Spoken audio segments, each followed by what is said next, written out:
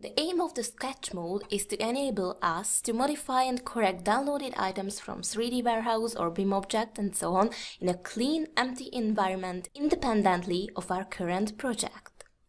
Let's see an example of it. We want to download a known object from the BIM object library. We know the name of the object. It is a hex suspended lamp produced by Scale. Select the item and click on the download button to download the lamp in Revit RFA format. After downloading the lamp, the program automatically switches to sketch mode. The project we've been working on is saved and the downloaded item is loaded into an empty environment. The information dialog provides brief information on how to work in sketch mode. Select the 3D view and delete any unnecessary details. Such a detail is a piece of the ceiling or the Luftballon symbolizing the light source.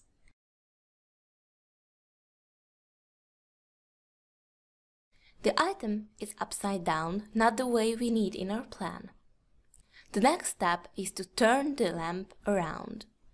Select all the elements in the 3D window, then by clicking on the red, blue, green axis, the elements can be rotated in 90-degree directions or can be mirrored to the plane perpendicular to the axis using the new commands available here. In this case, the blue arrow must be selected and the mirror to the perpendicular plane command.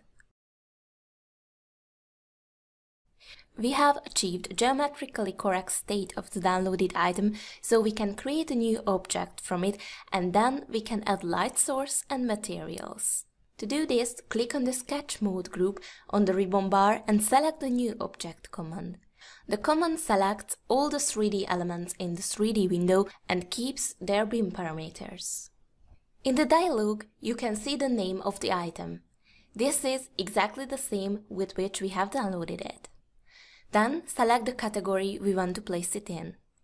This will be the lighting and ceiling lights. If we know the manufacturer's name, we can add that too. The BIM parameters have not been removed during the download and they are also added to our new object. For example, you can see the manufacturer's name and other relevant product information here. Press the OK button to create and save the new object to the library. Then we can close the sketch mode and return to our project. Click on the recent models and as a newly created object, our new lamp will be added to this list. It is a quick way to find it in the library. Then place the element in 3D and move it towards the ceiling.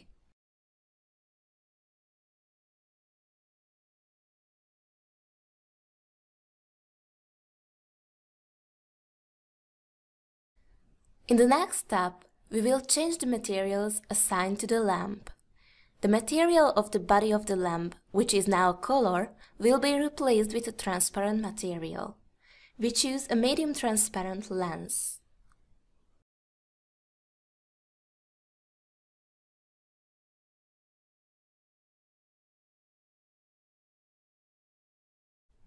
One more step is left.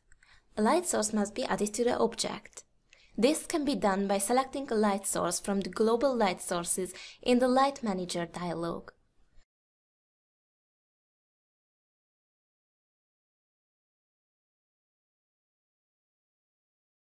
Place the light source in the center of the body of the lamp.